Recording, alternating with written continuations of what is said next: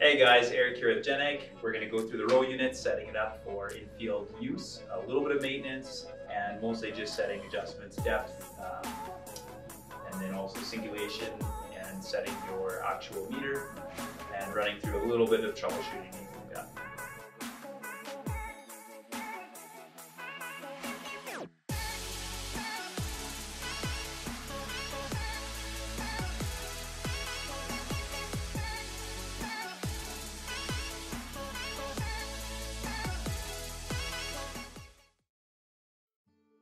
Daily greasing on the machine is pretty simple.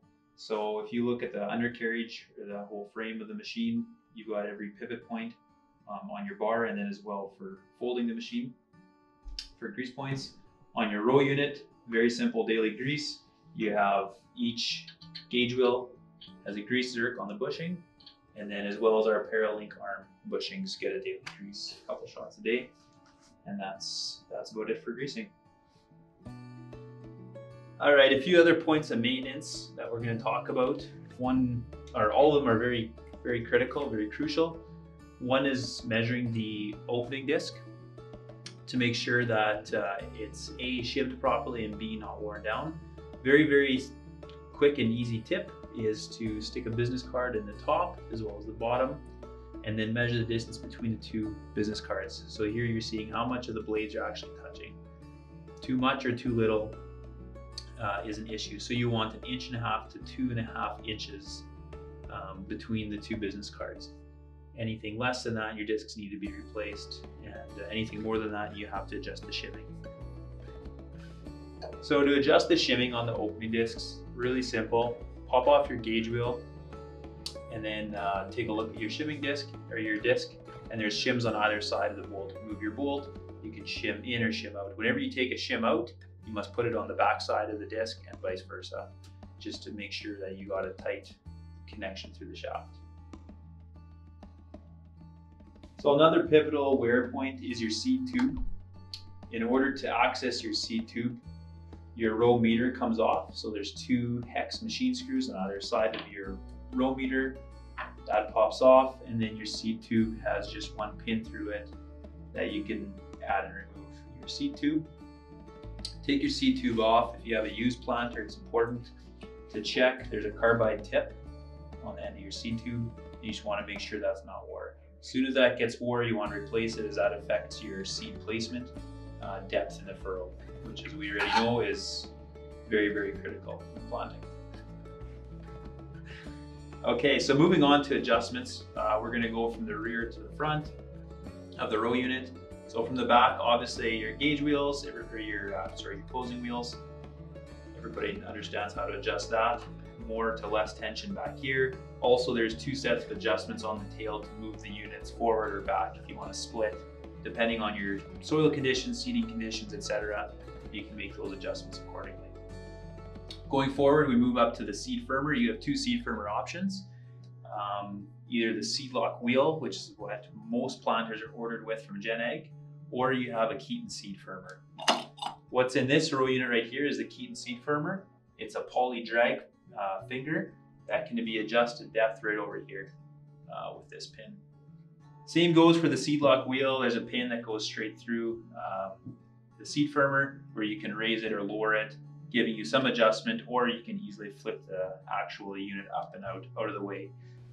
Depth adjustment is achieved by moving this pin into different segments, and each hole is a 1/4 inch adjustment. So you can see from the decal on the side as to where you have the planter set.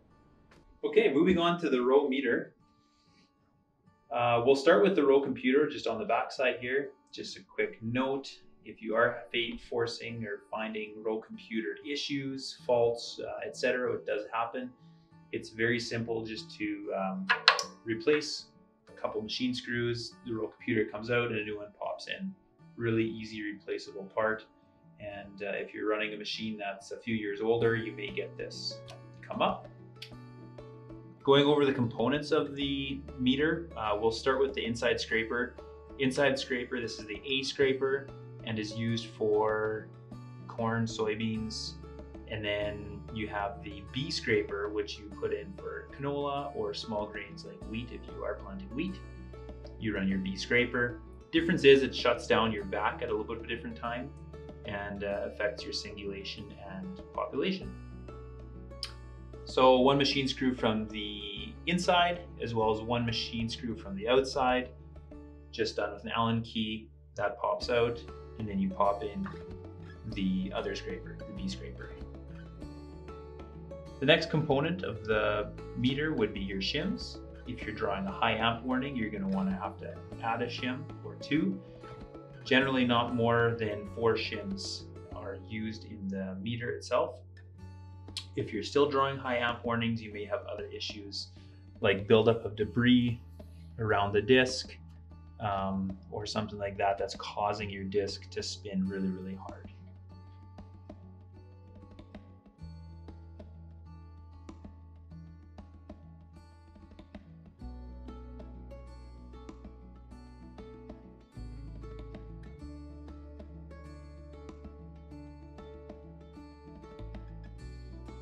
Next component to the row meter would be the spacer plate.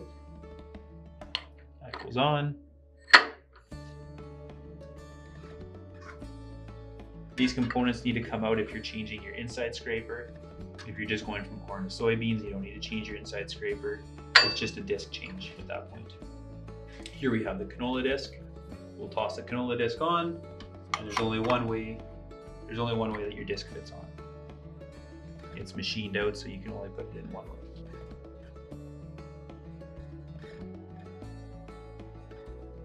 All right, so your HORSCH Maestro comes with a couple different meter housings. So there'll be one for corn, one for soybeans, and then one for small grains, which would be again wheat or canola. Each meter housing is just a little bit different. The corn has a different double eliminator or singulator put on here.